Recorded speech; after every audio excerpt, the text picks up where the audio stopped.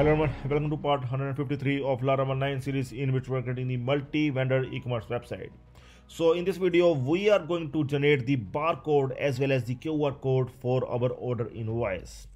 In the last video, we have seen that we are able to generate the order invoice, and you can see that we have the print option for every order here, and you can simply click on any of the print option and we can able to see the order invoice for any of the order. Okay, so if in case of COD it will be already paid. Okay, if it is any other prepaid method that we have not done so far, we are going to add PayPal and other payment methods very soon. Then it will come as the prepaid. In that, already paid sign will not be there, but we need to add here the that barcode also. You may have seen that the barcode is there. Like if you are going to search this barcode, you can simply search here the barcode. So such kind of barcode you can see in front of every product, on the wrapper of every product. You can see such kind of barcode not only in products, but it is also there in order invoices. Like if you are going to see any of the invoice, like if you will shop something from the Amazon also, you are going to see the order invoice have some kind of barcode. Okay, so this barcode, like it says, like this barcode is a method of representing data in a visual machine readable form.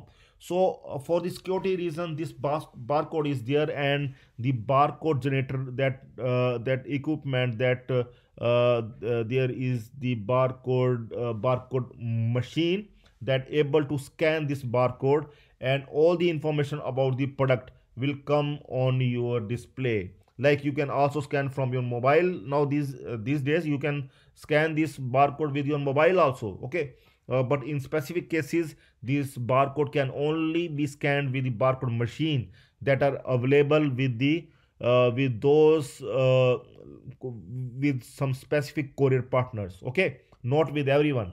So that person will simply scan this barcode so that the complete information of the order will come, its price, its details, everything will come on the display on the barcode machine itself. Okay, so that receipt will also come up and other things will also come up. Okay, so we are going to add this barcode in our order invoice. You can see here, like with every order and with every product also we can add these barcodes. Okay, so let's do one thing. We are going to search for some barcode script here. We can simply search here something like integrate barcode in Laravel, integrate barcode barcode in Laravel. Okay, we will search it like this, and here you will get a few of the website, but we are going to open this one. We are going to add this package milon barcode. Okay, here you can see this package is here, so we are going to add this package. We are going to copy this one and we will run for our project. htdocs, this is our project. I'm going to right click services, new terminal folder. I'm going to paste and I'm going to run this one. I'm going to install this package that will help us to add the barcode generator script. Okay, so I'm going to install this one. It will take few minutes, and see, it has been done. Okay, so it has been done. You can see that the milon barcode has been installed for our project. So now we can use this barcode. Here you can see the barcode specific scripts are there. Okay, though one thing I want to tell you, that this is the dummy script for generating the barcode, but your courier partner will give you the script. Like if you are going to add any courier partner for your e-commerce website, they are going to provide you the script for generating the barcode for the order number and the product codes. Okay, so but we are going to use this for generating the barcode, and here we are going to add the barcode for the order ID first of all, and here for order ID we are going to add the barcode after this one. What I can do, I can simply add the barcode inside this. Okay, so here I'm going to add PHP script. Okay, we can add it like this, PHP and PHP. Okay, so inside this we are going to add this barcode. We are going to create the HTML. Okay, this get barcode HTML. Here I am going to add this one like this. Okay, so here let's check one, C39. Okay, barcode. Okay, so we are going to see, we are going to add this order ID in place of this one. This is the, here order ID will come. Okay, so we're going to see that the barcode has come up or not. Not come. We are going to check this one, C39. Here we're going to replace it with the C39, and now we are going to check it once again. Still it is not showing. So we are going to change this to the PHP tag. Sometimes these tags don't work. Now we are going to add the echo here, and here also we are going to end this one. Now we are going to see, now it must come. Now you can see the barcode has come up for the order ID. You can see the barcode has been added here for our order ID. Okay, so in the same way we are going to add the barcode for our product code as well. Okay, here we can add for the product code. So I'm going to copy this one and we'll add it for the product code. Where it is, here it is. So we are going to add it after this one like this, and this product code I'm going to copy this one and we'll add it here, and I'm going to see the barcode for the product code as well. And you can see the barcode has been added for the product code as well. Okay, generally you can see in invoices there is always the barcode like this. For the product code the barcode is like this, and for the order ID like this, because see here order ID is very small one, so that's why the barcode looks like this. Otherwise this barcode is long enough, because the order ID is something like 10012 something like this, and product code is longer even. Okay, so the barcode will be more longer. Okay, in that cases. So sometime we also require to generate the QR code. So there is the difference between the barcode and the QR code. Barcode is the one dimensional and QR code is the two dimensional. And QR code is, we can search the QR code as well. See, QR code, here the QR also means like quick response code. Okay, so here you can see the difference also. I have read it like QR code is the two dimensional.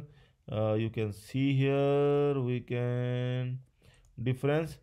Here you can see QR code are omnidirectional, meaning that they read from any angle. QR code 100.